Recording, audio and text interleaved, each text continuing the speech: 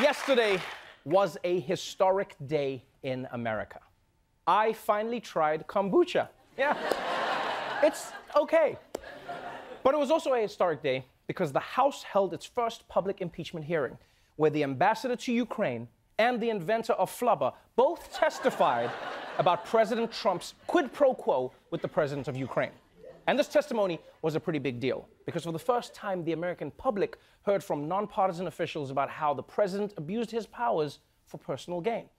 And even though millions of people have been talking about these hearings, over on Fox News, their analysis of this impeachment is meh. There is no way that normal, ordinary people, middle America, are going to watch a passel of lawyers going at it over the details of who said what to who, some obscure official from a foreign country. This is about a transcript of a phone call with a country no one cares about. You can't follow. He said, she said, she said, he said, he said. I don't know what language quid pro quo is. It's Latin, okay? Is it Latin? It's Latin to everybody. People don't understand that. No one can find Ukraine on the map. If you ask the American people anything about Ukraine, they don't know a thing about it. Wow. So what, according to Fox News, Americans are too dumb to follow these impeachment proceedings? The word impeachment is very confusing. Maybe we should call it a presidential boo-boo. Would that help? You know what's funny is how when it was Hillary's scandal, Fox News was like, now, as we all know, Benghazi isn't just home to Libya's signature dish, Bazian. It's also a hotbed of support for Ansar al-Sharia, especially around Tahrir Square. This is a big thing in Libya. But then, when it's a Donald Trump scandal, all of a sudden they're like, what's a Ukraine? Ukraine? Do Ukraine? Do I crane? Fraser crane? The bird crane? Because look, even if people don't understand every aspect about the Ukraine scandal, that doesn't mean that they can't still grasp its importance. Like, I don't know what a second cousin once removed is.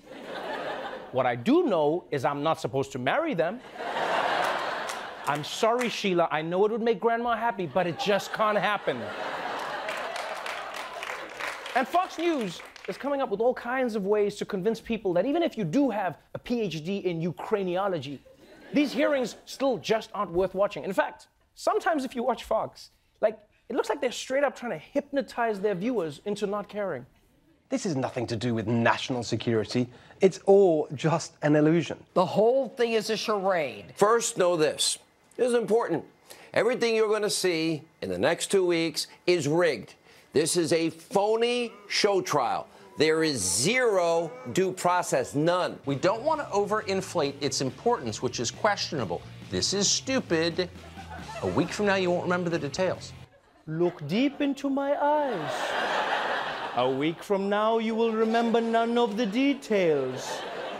And when I snap my fingers, you'll wake up and think racism only happens to white people.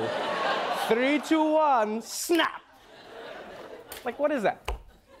You know, it's crazy that after the first day of the impeachment hearings, Fox has already written off the entire process, which clearly shows you they have no intention of being objective at all. They sound less like journalists and more like mean girls trying to sabotage someone's sweet 16. Just like, I've heard nobody's going. It's going to be like a stupid party, and Ashley's dad is going to be the DJ. Oh, my God. I mean, here's the thing. I don't know if Donald Trump is going to be found guilty or not. But you've got to at least watch the full proceedings before you make a determination. Otherwise, you don't have the full story. You know, like if you only watched the first half of Get Out, you just think it was a beautiful movie about an interracial couple. Yeah, it'd be like, her family's kind of weird, but every family's kind of weird. But if calling their viewers dumb or using mind control doesn't work, Fox has come up with another reason to ignore the impeachment hearings, and that is, it's just not binge-worthy TV. There is not a single person outside the Washington, D.C. Beltway that gives a damn about what happened today. It's boring. It was a total snooze fest. It was kind of boring to watch on television. It was really just a huge dud. There wasn't anything sexy about it. There was not some big new piece of information that came out. With Richard Nixon, there was a break-in. With Bill Clinton, there was sex in the Oval Office. Yeah. With Trump, it's a phone call to Ukraine. There's no burglary, there's no break-in, there's no tapes, there's no dress, there's no sex. It's not a sexy scandal. Russia was sexy. This has no intrigue whatsoever. Whoa, whoa, whoa. You're saying Trump's impeachment is boring and unsexy? You know, if Trump hears that, it's gonna piss him off, right? He's gonna come out like, my impeachment will be the most exciting ever. I'll break into a hotel, and best believe I'll jizz all over this dress. Don't make me do it. Don't make me do it. I'll do it. Just make sure you wash it afterwards. I can't risk making another Eric. Don't want to take a chance. Here's the thing, people. These hearings are investigating whether the President of the United States committed high crimes or misdemeanors. So they're supposed to be serious, not about excitement. You know, impeachment is like a family reunion. If it's sexy, something has gone horribly wrong. Sheila, please, don't make things weird at the barbecue. I'm begging you, please.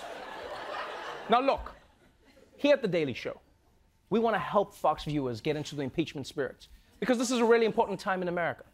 So if they can't pay attention to the scandal unless it's sexy, well then you know what? We'll make it sexy. Did somebody order some military aid? I was getting so desperate for your missile. I'm gonna need some dirt on Joe Biden first.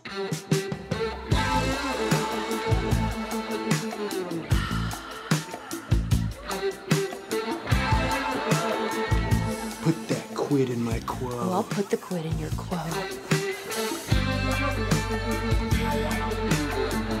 I'm gonna blow that whistle. Ooh, yeah, give me that dirt on Joe Biden. Yeah, dirt on Joe Biden. I'm gonna quit! Oh, yeah.